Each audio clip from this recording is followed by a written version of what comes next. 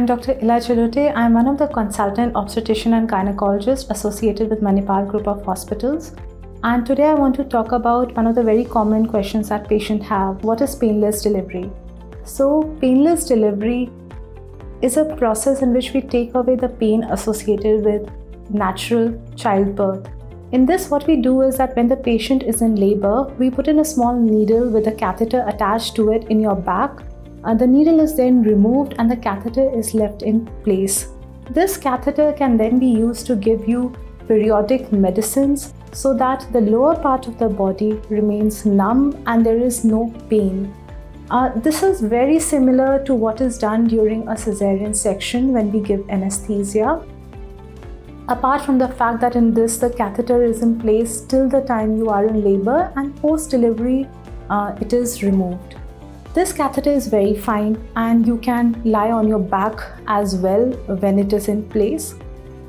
One of the things that patients ask is that how effective is painless delivery? The effectiveness of it may vary from patient to patient, and it might not be 100%, but the pain is drastically reduced.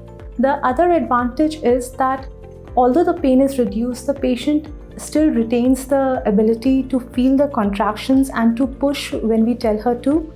So she has no pain but can push the baby. That's a big advantage.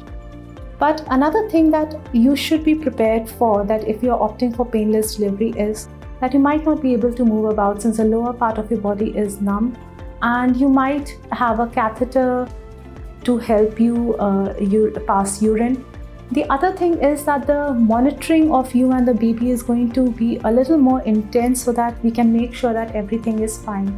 Apart from that, by and large, painless delivery is a very safe technique which is available, and it is hugely beneficial because patients can now opt for painless natural childbirth and do not have to opt for a cesarean section just due to the fear of the pain associated with childbirth. Thank you.